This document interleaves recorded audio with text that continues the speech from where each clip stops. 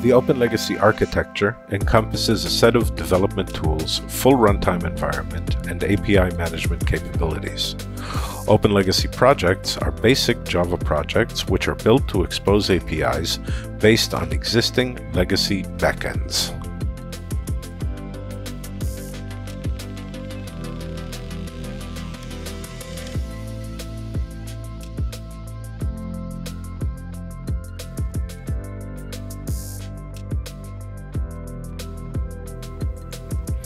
As the first step in creating the SDK project, the Create Project wizard connects us to the legacy AS400 host to create a trail file that contains all the metadata required to accurately describe the legacy screens. These metadata are used in creating the Java models that will be used in the live application. After connecting to the legacy system, we perform the run emulation process. In this example, we are using a collection of demo screens. In a real-world project, the client will provide the necessary credentials to log into the legacy host. The run emulation process takes us through each screen individually. The screens are displayed from the legacy host, and upon clicking the log off option, the trail file is created.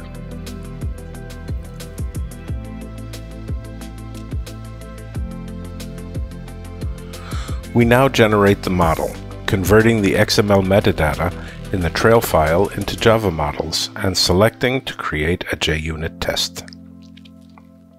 The entity editor is a graphical editor that allows us to view and edit the Java models. All fields that appear in the top left pane of the entity editor are editable. Note that the entity editor allows us to work on each screen in much greater detail than when we ran the emulation. In the top right pane, we select the fields that can uniquely identify each screen. These are the screen identifiers.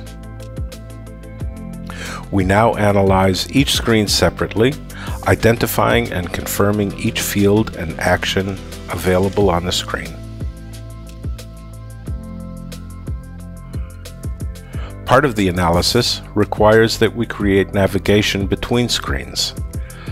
We do this by identifying for each screen the originating screen from which it is accessed. The screens are not presented in their original order, and thus we must be fully familiar with their legacy order.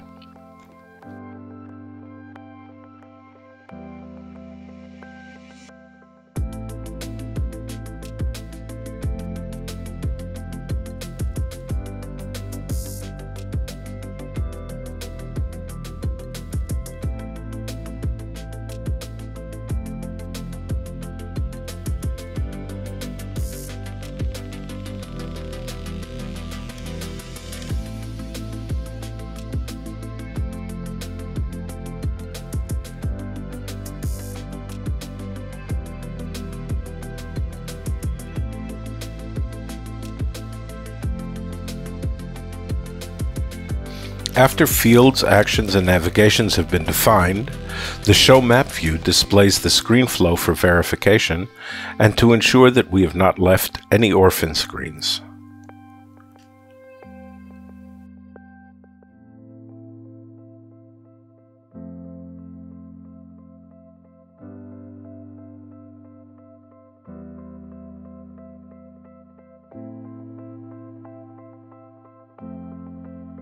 Running the JUnit test, we see that the Java returns a list of item details from the AS400 legacy host.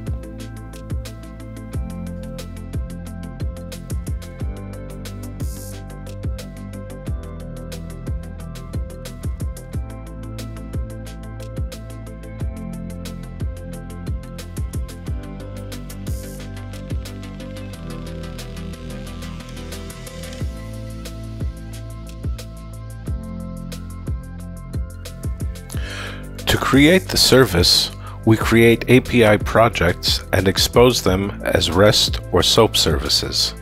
In this case, we are creating an API project using our SDK project as the reference project. Now we generate the service, items, directly from the SDK, choosing the API input and output and changing it if necessary.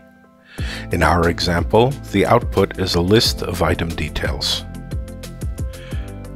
Using the service editor, the implementer can edit the inputs and outputs of the service. All the graphical activities are available by editing the Java code.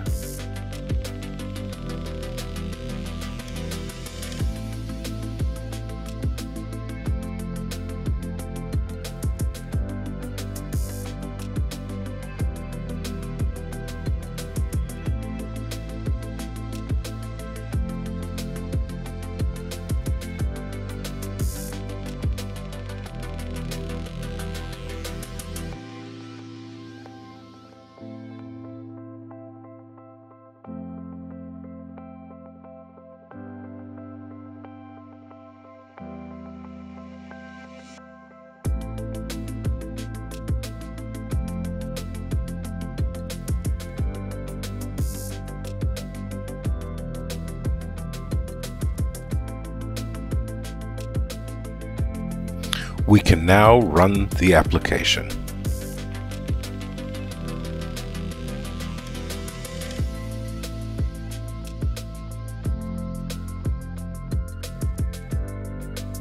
Using a browser, we can now see the API catalog, invoke the new API and its documentation, the request and response, and test it in the Swagger page. These emulations serve as real-time application testing and proof of application design by displaying actual runtime results in the Swagger format. Our Swagger emulation displays the item details returned after we entered the getItems command.